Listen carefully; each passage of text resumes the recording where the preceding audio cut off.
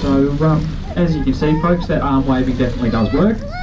Once they turn back around, they do like to see it, and you do need to keep them interested.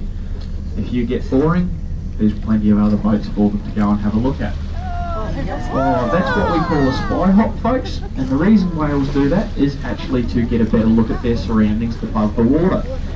So now that we're all been waving around, you tend to believe me when I was mentioning it earlier with that young one we had further up. And it is quite special, so hopefully these two are going to hang around with us for quite a while, and it could be quite special.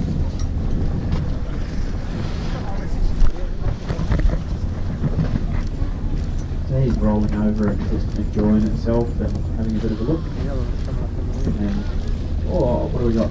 So that whale there that's upside down is most definitely a female. We can see the big lump there down towards the tail. Did you get this one with the nose up?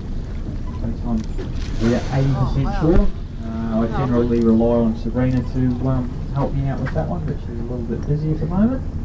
But, yeah, if they come in and do that nice and close to the boat, folks, it will be a bit easier to check it.